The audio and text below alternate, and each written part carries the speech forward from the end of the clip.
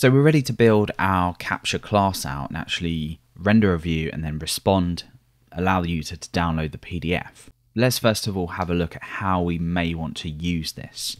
So I would like to say capture load, and then I'd like to pass in a view. So invoice.php, for example. And then into this, I'd like to be able to pass the data I want to see in that PDF. So for example, order 1, 2, 3, 4, 5, 6. And I might have a name in here, so Dale Garrett, and then I might have an amount in here as well.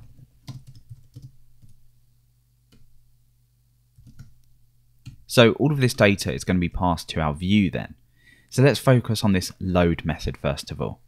So under capture, let's go ahead and build this method.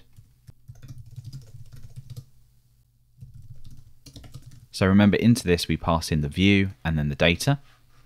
So we're going to say file name and then data. That's going to be default to an empty array. And now we need to use that view class that we built earlier. So what I'm going to do is, when this class is instantiated, I'm going to say this view equals new view. We need to import this. So use Codecourse views view. And up here, we can just have a protected view. Now, you wouldn't ordinarily do this if you're working within a framework. This would be within some kind of container, or you might already have some kind of method of rendering views. This isn't strictly great, but like I said, you can swap it out for any other rendering method you want. This is just so we can really get this going. So within this load method then, what we want to do is we want to store this view. So we want to say this view, then we have that load method, remember, on our view class just here. In fact, I think we might change this to render. So if you go ahead and change this to render, and we go over to here, use render instead. We pass in that file name and that data. And now we have our view that we can do something on. Now what we want to do now is capture the image. So I'm going to up here say protected PDF. So we have another property just up here.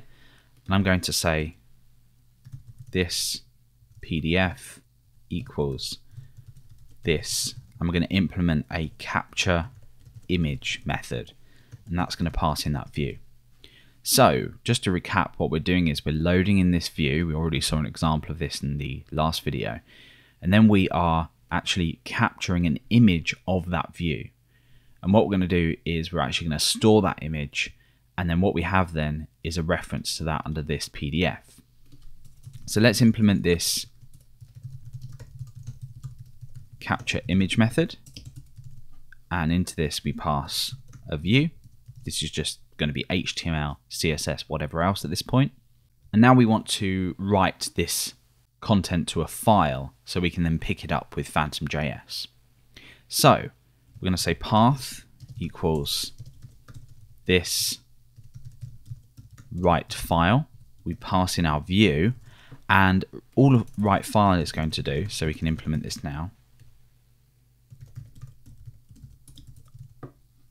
is take in that view, and we're going to write using file put contents. So all that's going to do then is place within storage a file with all of our data in. That's essentially all we're doing at the moment. So the path then is going to be storage / and then what we're going to do is generate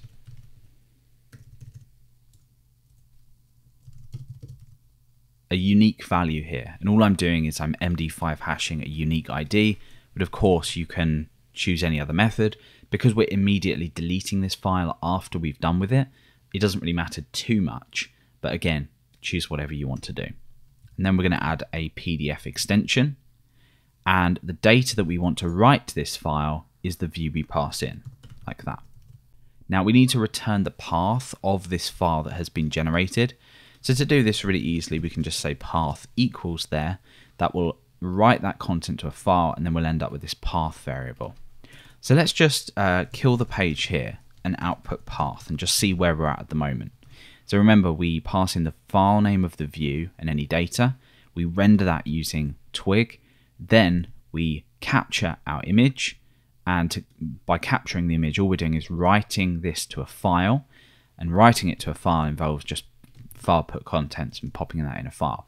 So when we run this now, we should see a temporary file within the storage folder.